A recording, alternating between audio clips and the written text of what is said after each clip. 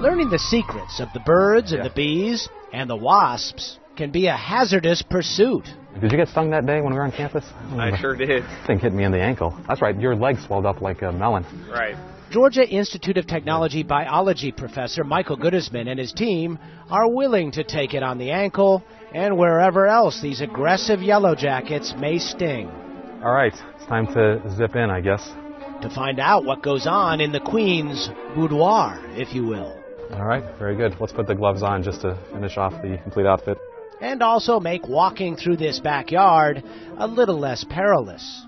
They make me abandon any place they are with a 10-foot radius because they are indeed the nastiest, most aggressive insects I've encountered.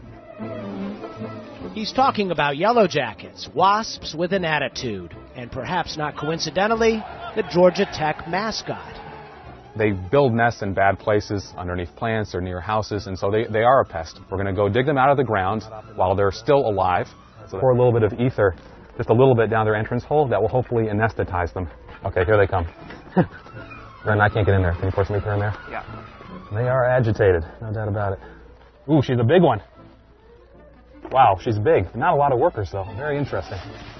Yellow jackets may seem eager to inflict pain, but they have some important redeeming qualities. They kill harmful garden pests and are among the most social insects on the planet, like their stinging cousins, the fire ants and honeybees.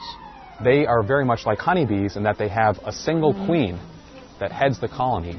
There's the queen, this larger individual surrounded by all her daughter offspring, the workers. They're all just hanging out. They'll come to in just a minute, though, that's for sure. But apparently yellow jacket queens are players. DNA testing reveals they have multiple sex partners, unlike honeybees. So instead of sister workers, half-sisters guard the nest and feed the queen. Goodisman is using National Science Foundation support to try and understand these complex relationships and how they impact these intricate communities. There's a big question out there in general about why females of any animal species would mate with multiple males. Goodisman is not just focused on sex. He's also curious about how social insects within a community work as a team. They have the highest level of sociality. A queen cannot effectively live without a worker, and a worker without a queen. He also studies another aggressive backyard pest, fire ants. At this Georgia Tech physics lab, photographs and x-rays capture fire ants at work, digging elaborate underground tunnels. For these ants, caring for their brood and keeping their queen safe are more important than their own lives.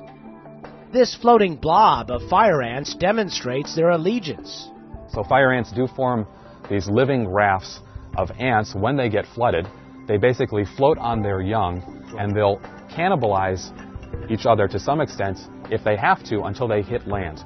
But the colony survives. That's what it's all about. The colony survives, the queens survive. That is a queen.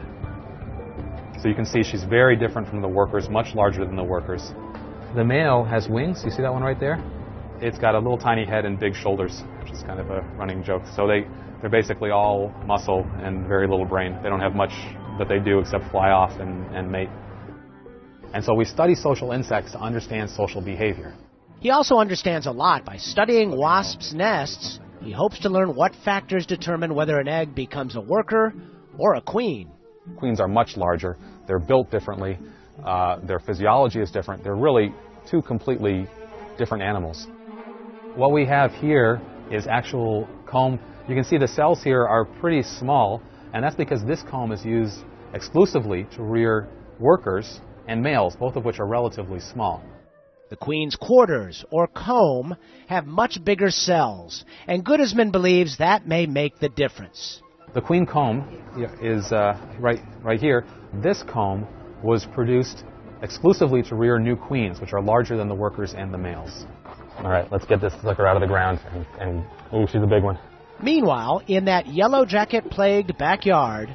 All right, we're good. The hunt is a success. The homeowner has reclaimed his garden, and researchers leave with 3 nests, and this time, nary a sting. All right, nicely done. Victory over the yellow jackets. Careful how loud you say that on this campus. For Science Nation, I'm Miles O'Brien.